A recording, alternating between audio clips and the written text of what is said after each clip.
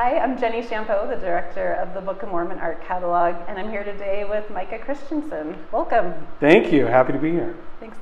So Micah is a scholar of European, Asian, and American fine art and decorative objects. He earned his doctorate in the history of art from University College London. He's a partner at Anthony's Fine Art and Antiques, and that's actually where we are here today in Salt Lake City, and co-author of the Dictionary of Utah Fine Artists. And in 2016, Micah co-founded the Zion Art Society and Zion Art Podcast, documenting the careers of LDS artists, which I highly recommend. It's a great podcast. Today we're looking at the scriptures in Mosiah chapters 1 through 3. And the piece that we're looking at is by Arnold Freeberg. It shows King Benjamin and Mosiah. It's from the early 1950s.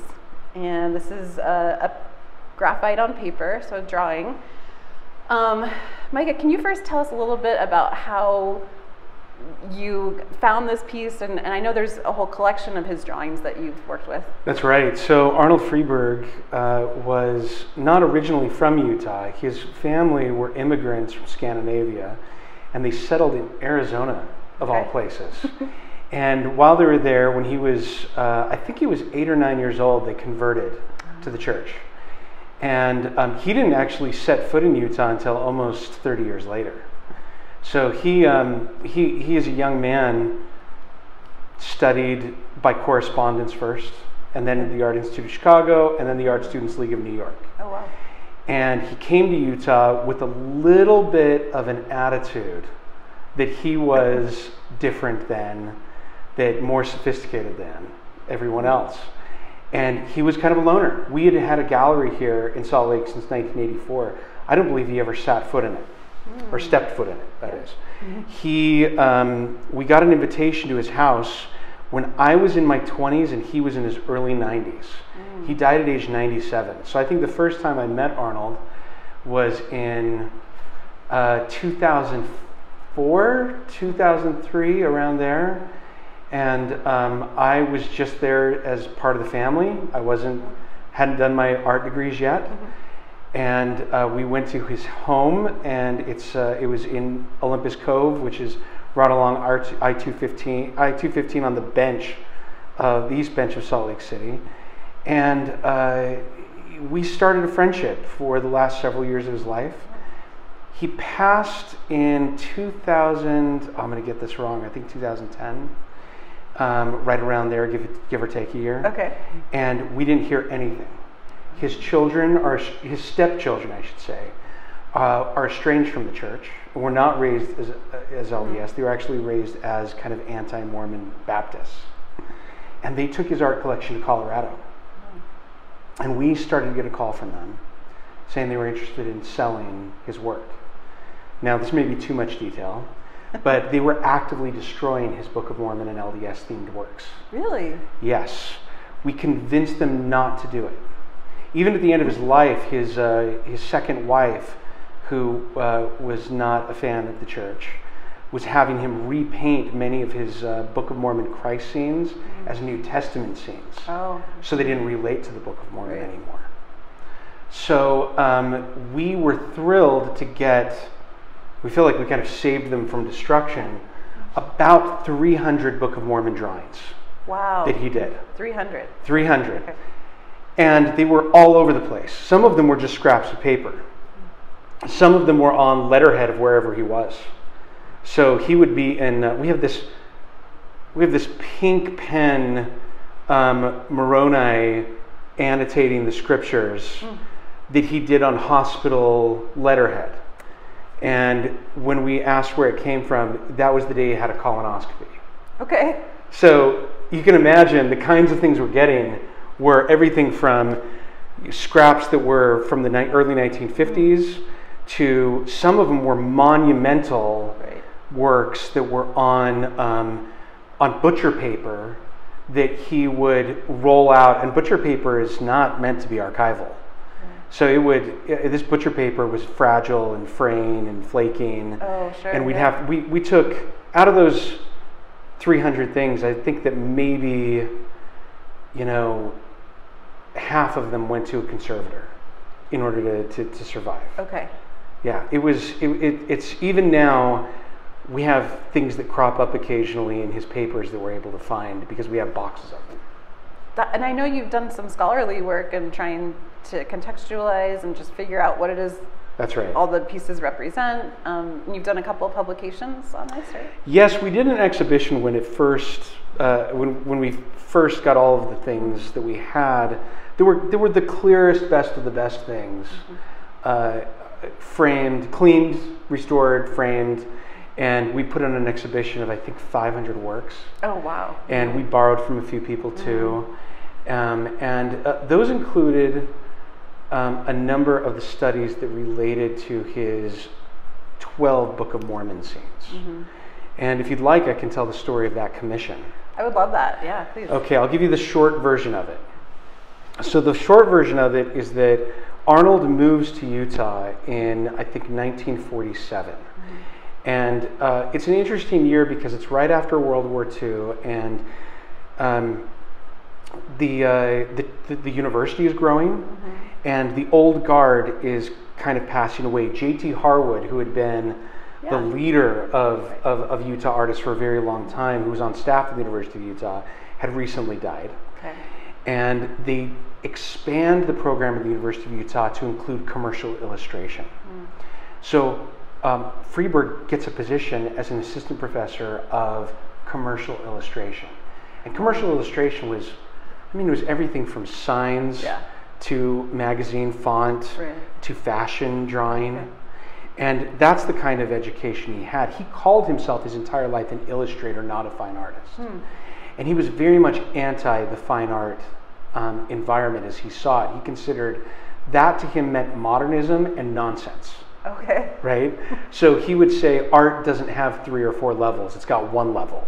It's easy to understand. It's intelligible. Everyone can see it. You don't need an interpreter in this nonsense world of critics. He didn't like that, any of that world. And he created an illustration as part of a church contest. I don't know much about the contest, of Richard Ballantyne in the First Sunday School. It's a painting that's now hanging in the conference center. Right, I've seen that over there, yeah. So he does this work, and he wins the contest. It doesn't really go anywhere. He's actually making his money by doing Canadian Mountie paintings for calendars that the Canadian government and a printing press have got in collaboration with. Okay. In his lifetime, I think he paints over 300 Mountie paintings. Wow. Right? They're all, it's a huge part of his career. The Canadians love him. Okay. Right? This part we don't really think of. Yeah. And a woman named Adele Cannon Howells. She is she's a descendant not of a George Q. Cannon, but of George Q. Cannon's brother, who also is in church leadership, but not in the first presidency. Okay. She doesn't grow up in Utah. She grows up in Los Angeles, and she's called by David O. McKay to be the primary general president of the church. Right. And she's the first non-Utah, Idaho, Arizona person called in to do work. I didn't know that. And she was kind of seen as being, this is in the modern Utah era. We're not talking about the John Taylors who were not American. You had others, right? But I'm talking the modern era, right? Yeah. So she calls in and she thinks, okay, I'm going to change the face, bringing my LA sophistication to the church. And she saw Freeberg's work of Ballantyne. And she says to him, I would like a proposal for 12 paintings. I don't know if we're going to do a calendar or if we're going to do 12 magazine covers for the children. And I'm going to propose a magazine or a calendar to David O. McKay. The church did not have a color printing press mass publication at this point. They had an improvement era, which was kind of a newspaper-like thing they published. And she goes to David O. McKay, and she shows him at Freeberg had worked for this firm doing works for the Canadian press, and they were like $1,000 a painting, which is about, I think I did the numbers on an inflation calculator. It was about $12,000 in today's money. Wow. And David O. McKay said, we've never paid anything like that for a painting. We're not doing 12 of them, let alone one. The church at this point had famously had not paid Minerva Teichert for anything, right? And they only paid artists to do work in temples, and they paid them basically what they paid billboard artists, right? It was like commercial house painting kind of level. Right. So Arnold Freeberg feels snubbed, and Adele Cannon Howells is angry at David O. McKay, and as a dying act with it in 1951, she sells her canon inheritance of family land in the valley and pays Arnold Freeberg up front for the whole with work. Her own money. Yeah. And really foists it on David O. McKay in the first presidency, and tells Freeberg it's paid for, go ahead and do it. Wow. And dies, and there's no printing press structure, and the first presidency doesn't know that it's been commissioned. And she never actually saw the finished Never products, saw right? even the first one. Oh, yeah. So Arnold Freeberg goes to David O. McKay, and David O. McKay says, we're not doing that. And Arnold says, but I've been paid. He says, well, do whatever you want, you know? Do whatever you want. Okay. So Arnold does 8 paintings. He submits the first few to a contest in New York. And who sees it other than Cecil B. DeMille and Edith Head, who are working on the 10 Commandments, right? And they need somebody to help them with costume imagining, yeah. right? So they contact Arnold Freeberg, who's terrified, by the way, at the time, that he's too nervous about working with that big of a project, and he says, "Sorry, can't do it. I'm working for the church." Okay. And then David O. McKay, and I got this from his secretary, who was still alive when I did my publication, gets a phone call and says, "Hey, this is Cecil B. DeMille. Will you release Arnold Freeberg from his contract with you just to work on the 10 Commandments project?" And David O. McKay says, "He's not under contract with us. I don't know what you're talking about." And Arnold Freeberg then gets a call from David O. McKay saying, "This is your responsibility as a member of the church." Wow. To take this commission. And it changes everything, because then David O. McKay takes Arnold Freeberg seriously. Okay. So, and Arnold Freeberg comes back and works on the last 4 in collaboration with David O. McKay. And if you went into Arnold Freeberg's house, he had Cecil B. DeMille's director's chair in the living room. And he had a round archwayed kitchen door. And in Arnold Freeberg's very distinct lettering, he wrote above it, "First God, then DeMille." Oh.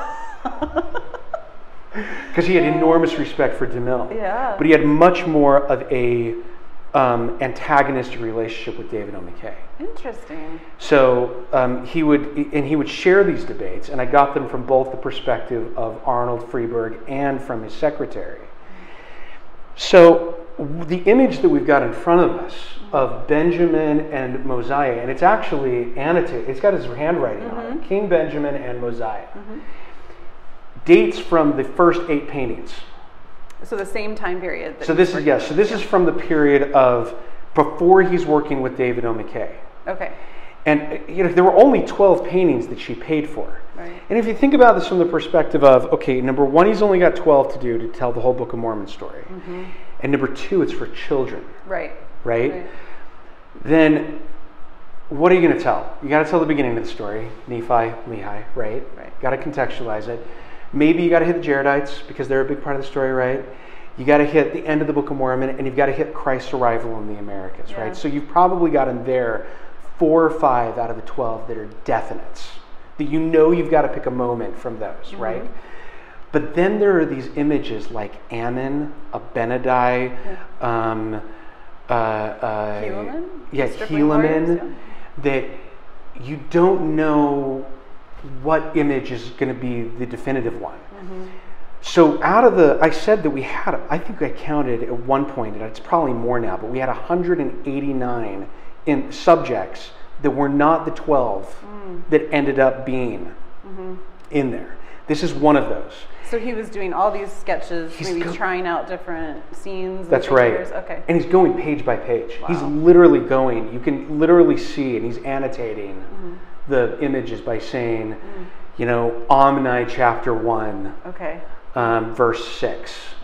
And this one does not have a specific scripture because it does relate to Mosiah chapters 1 through 3, but it doesn't. It's his own invention of a scene. Right. Right? Yeah. And I think that is really interesting because he called himself an illustrator. And illustration, by definition, at least my definition and the way that I think classically trained artists think of it like he did, was that illustration rather than fine art is text dependent. Okay. Right? And so there are literal illustrations of text, and then there are more abstract interpretations of a text. So this is an abstract interpretation. Yeah. In the scriptures, we know that Benjamin is a direct descendant of the scripture guardians, the plate guardians, right? Whatever we want to call them. Sure, yeah. Those who have inherited the responsibility from Nephi down to keep a record of the Nephites and the people, and they're also, not always, but often the rulers. So we know that Benjamin arrives in this land where he's got to defend his people. It says he fights with his own sword. Right. This is right before Mosiah 1, right? It talks about just briefly this kind of like young Benjamin. And then we open up with Mosiah 1 where he first tells his sons about the responsibility of the plates and ruling. And then he talks in 2 and 3 to his people as he's retiring and passing on the kingdom to Mosiah. Right. So in that speech, he says, in chapters 2 and 3, he says, I defended, even with my own sword, our freedom. But he said, if you could always have, he said, I've been a king who has never taxed you with a heavy burden. Yeah, but he's worked and in with fact, them. I've labored for my own sustenance, for my own needs. Right. Right. And Freeburg's interpretation of this is brilliant because what he has is he has old King Benjamin with a small garden and a garden hoe. Yeah, I love it. I love that interpretation. Just kind of propped there, like he's just set it down and sitting in his chair, coming in from the garden. That's right. Yeah. And I mean, it doesn't say. Yeah. It doesn't say in the scriptures. And you didn't feed me, and I had my own garden, and I didn't tax you guys to give me food, right? Yeah. No, it's the interpretation is from Freeburg is that King Benjamin is ruling the country as this kind of Roman ideal of an early general who retires from the farm to defend the people and then goes back to the farm when he's done. Oh yeah, like Numa, the Roman general. Was it Cincinnatus? Didn't he? Cincinnatus did that too, apparently, right? Yeah. It's the idea that he is this. He's this the ultimate ideal of a selfless leader. Yeah. And he's sitting there, and the younger Mosiah, who doesn't have a chair, comes and kneels down. Yeah. And what I don't know here is whether or not the idea is that it says that after Benjamin gives his speech in chapter 3 and gives the people a new name, essentially kind of covenanting, giving them a new covenant as God's people, that he also gives them Mosiah as their king, who's this theocratic prophet, seer, revelator, we know because of his later experience, who's a righteous king. But we know he lives for 3 more years. Yeah. Benjamin does after that. And I wonder if this is one of those moments when, this is how I interpreted it. Okay.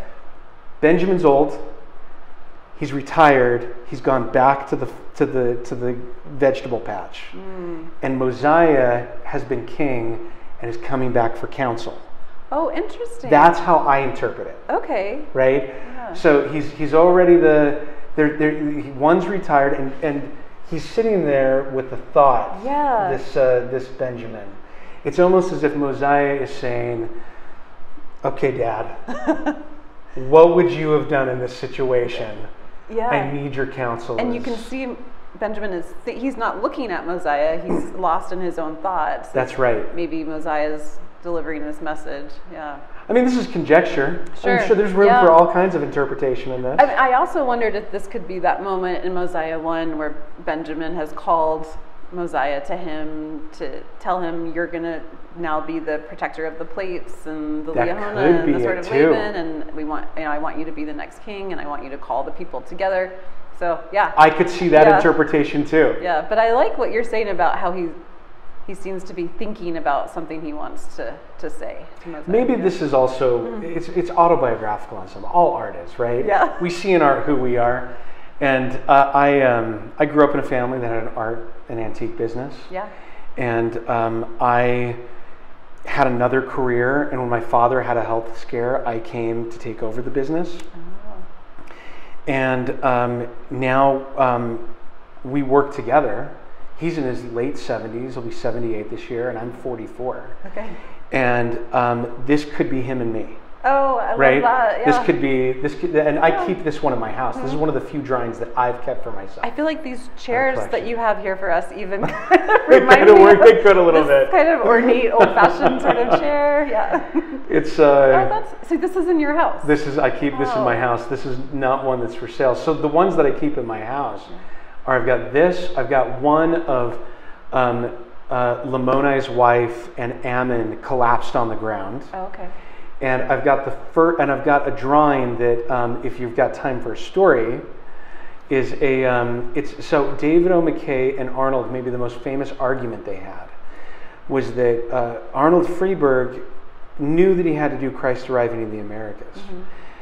So he depicts Christ on the steps of the temple with his arms out, Torvalds and Christus-like, or even better, Caravaggio Doubting Thomas-like. Okay. Right? Yeah. Mm-hmm. And people are coming up and thrusting their hands in his spear wound, touching his hands, his feet. I have the sketch that he showed David O. McKay for that. Okay. And famously, David O. McKay says, no, we're never doing this. Right. Because we do not depict Christ directly. Mm-hmm. There's a reason why we say Melchizedek priesthood instead of the priesthood after the holy order of the Son of God. Mm. It's because out of respect for Christ's name, reverence, we're not going to repeat his name in vain. Yeah. And we're not going to do it in images either. Okay. Because if we do, and this is what Freeberg said, David O. McKay thought it'd be on every t-shirt and lunchbox and book cover, and Christ would be everywhere like he was a commercial figure, like a Hollywood star or something like that. And I argued, Arnold Freeberg said that when we were created after God's image, and when we saw him, when he came down for his second coming, we would know that we were like him. And so this is a doctrine that's essential to us as Latter-day Saints, the resurrection, the second coming. And he said, so David O. McKay only let me do that tiny little light of Christ coming down. And that's the painting, right? That's the painting in the end. Yeah. And he said, and then when David O. McKay died, I won. Because he did do... He's a curmudgeon. Because then after he dies, the church commissions Harry Anderson to do the images that were in the conference center for many years that are now some of the most reproduced. Yeah. And there's kind of an explosion of Christ images that are done after David O. McKay. Mm-hmm. Interestingly enough, I mean, you and I should talk about this someday. But there's a master's thesis that somebody did at BYU in the 1960s or 70s about David O. McKay as an apostle over Latin America, banning the use of the cross. Oh. Because he also was against crucifixion imagery. Mm-hmm. And so there's some interesting parallels between Freeberg's Book of Mormon images, what David O. McKay has already in his mind about what's appropriate and not appropriate, and what Arnold Freeberg sees as being the future of LDS art. Wow. Well, two very different approaches. Two very different approaches. And in the end, Christ's image is everywhere now. Yeah. Yeah. Mm-hmm. Right? Yeah. Going back to Benjamin and Mosiah, I couldn't think of many other images of these two figures together. We have, a lot of images of Benjamin on the tower delivering his speech. That's right. There aren't a whole lot of images of Mosiah, and very few of them together. There's one by Jorge Coco. There's one by Robert Barrett of Benjamin conferring the priesthood on That's Mosiah. right. And there is one by Jerry Thompson from the Book of Mormon Stories manual. That's the one I remember growing up with, that Benjamin image. You know, I don't think he doesn't really do many Benjamin images that we found, or many Mosiah images. Oh, okay. We have a zenith image. Okay. I mean, like you've seen too, right? And it's something I wonder about. It's something that I haven't quite figured out. Is Freeburg clearly borrowed from some of Minerva Teichert's compositions. So he was aware of her work at the time? He had to have. I don't know how. Can you give me an example? So if you look at her baptism at the waters of Mormon, Freeburg's is almost an identical composition. If you look at her Abinadi, his Abinadi is almost like very, very similar to the two of them. No one's written about this. This is me, right? But it's very clear to me that he saw them on some level. I don't know how, and I don't know why, but I don't know if Minerva Teichert. I know that Minerva Teichert had a relationship with Alice Merrill Horne. I know that after Alice Merrill Horne dies, she participates in exhibits. And I know that her works are on view in various levels. This is at a time, too, you have to remember that the church is not the central builder or commissioner of art in chapels. Right? And so you have a wild west of stakes and wards commissioning Teichert to do work. So Teichert is leaving Cokeville and showing her works to stake presidents and bishoprics, right? And there's a possibility that he's seen them in some form. And she'd also, she was a pretty avid publisher of novels and pamphlets. And so there's a possibility that maybe he saw them there. I don't know yet. It's a question. That's really interesting. But it's clear that he saw, and some of these are not, that are his version of her work. Yeah, I mean, just thinking in my mind about those two examples you gave, I can see how compositionally they're similar, but there are differences in the figures. I mean, I think Teichert's Abinadi is a younger man, whereas Freeburg's Abinadi is a much older man. It still looks like a theater. Like you've got King Noah, who's up on a stand on the left, right? And then you have Abinadi like standing with his arms open, and you've got kind of this Roman stepped theater, which is, and then you've got all of this kind of costume work that's going on. And there's a very similar Freeburg composition. That's so interesting too, because Teichert and Freeburg both were involved with theater productions and murals and these kinds of things. And so you've got this. I think it's pretty unlikely that he came up with it entirely on his own. And it reminds me of another story that I had when I first met Freeburg. So I go into Freeburg's studio, and he had on his, and I was young and naive, I was in my early 20s, and he had this reindeer with a Christmas wreath around it. There was a cover for a Saturday Evening Post that he was commissioned to do. And it looked almost exactly like one that Norman Rockwell had done. And I said that. How dumb could I be? Right? I said, hey, that looks like something Norman Rockwell had done. And he goes, Norman Rockwell would have painted any old deer. I picked the perfect reindeer. I picked the perfect right antler from one, the perfect left antler from another, the perfect right ear from one, perfect left ear, and so on. Eyes, nose. He'd come up with a composite of like 30 different reindeer to come up with his perfect reindeer.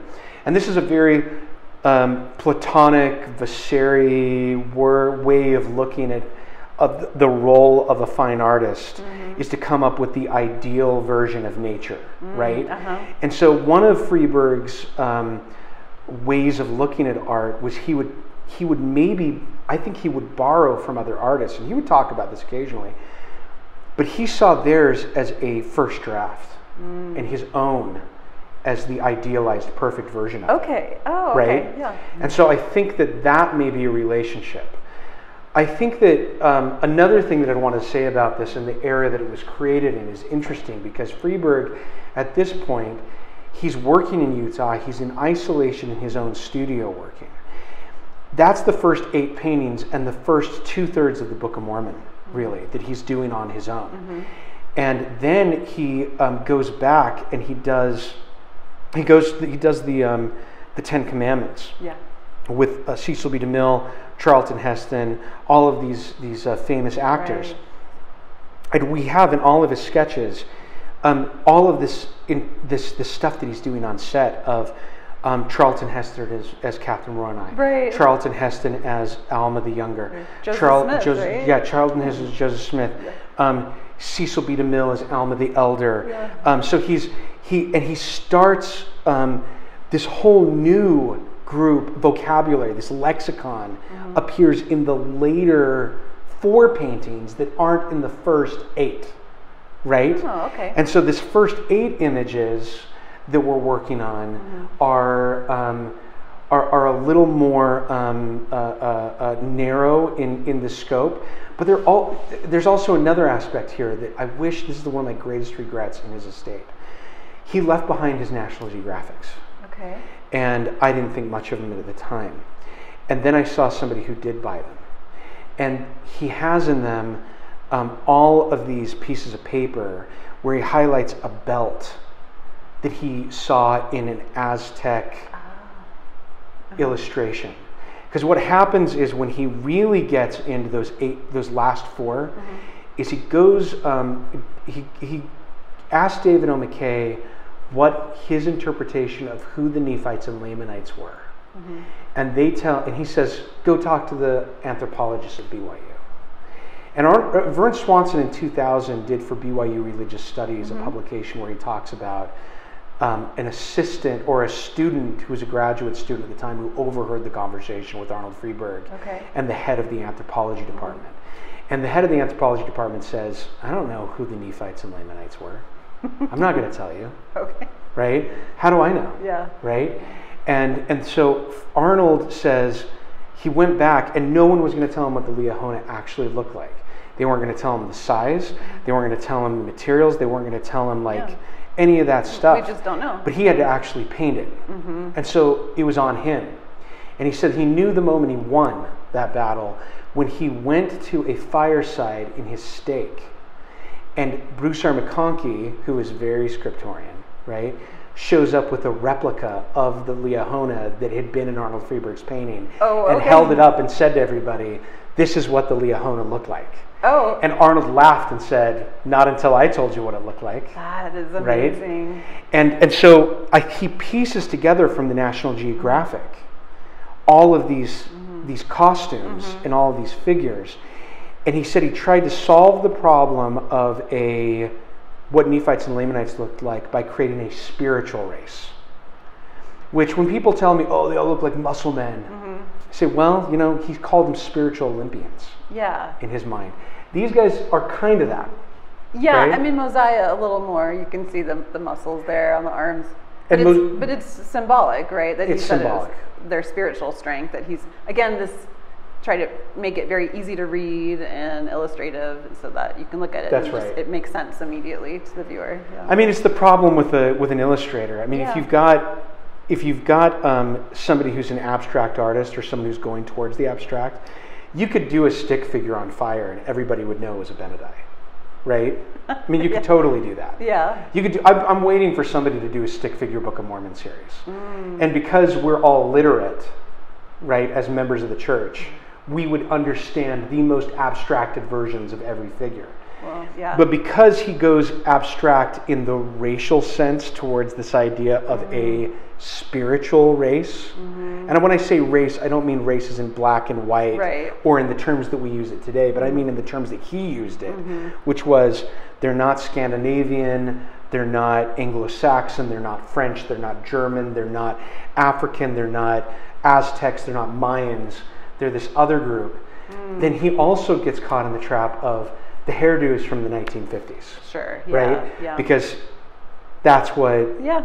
he was going with. I think this is so fascinating, Micah, because it is an important reminder that artists are making choices and that there's so much that we just don't know. And when artists are asked to depict it, they have to fill in the blanks a lot of times. Right. And I think as viewers, it's important for us to keep that in mind, that these aren't photographs. This is one artist's interpretation, and there may be other ways to visualize it. Absolutely. And that's okay. Yeah, and that's fine. Yeah. And he's going to get flack, and he got flack, and he still gets flack, right? But when I grew up, these were the most reproduced images of the Book of Mormon, and pretty much the only, other than the ones that started to appear by Barrett and Thompson and some of these others, right? Yeah. I think one point Freeburg had calculated that they were reproduced over 60 million times. Oh my goodness. Wow. So if you count like all the reproductions of the Book of Mormon, and all the other images and everything that were done, they're some of the most reproduced images of the 20th century. Wow. And this one didn't end up in the reproductions. You can imagine on the cutting room floor, right? You have to say, okay, you never really thought that a conversation with a garden hoe between Benjamin and Mosiah would be one of 12 images to represent the Book of Mormon. Right. But it says a lot about how it's almost as if he's a method actor. And he's getting into the scriptures as much as possible, and he's scribbling, and something like this he would have done in a couple hours. Really? That's a couple hour sketch. I really love that it is different from the 12 paintings that we all know, that there is this familial focus, which I think is important in the Book of Mormon, is a theme throughout the Book of Mormon, this, like you said, passing down this trust of the plates and care of the people and the gospel. And I love the introspection and the just relationship depicted here. It's different than what we see in his paintings. And so it's really fun to see this. And we're also really grateful to you for allowing us to put this in the Book of Mormon art catalog. And happy to do it. If you want to see more of Arnold Freeburg's drawings, Micah has allowed us to put them in the Book of Mormon art catalog. We have a couple hundred in there, I think. Yeah, I think so. So you can check them out there. We're thrilled to do it. I mean, we just see ourselves as temporary stewards of these things, right? And so some of these they're not major works of art, but I think they add to the development of our visual history, right? Yeah. I think that's exactly right. They're an important document of our history, and just another, it made me think about these scriptures in a way that I hadn't before. So I'm grateful to you for talking to us today about it. Thrilled to do it. Yeah, it's fun. Thank you. Yeah.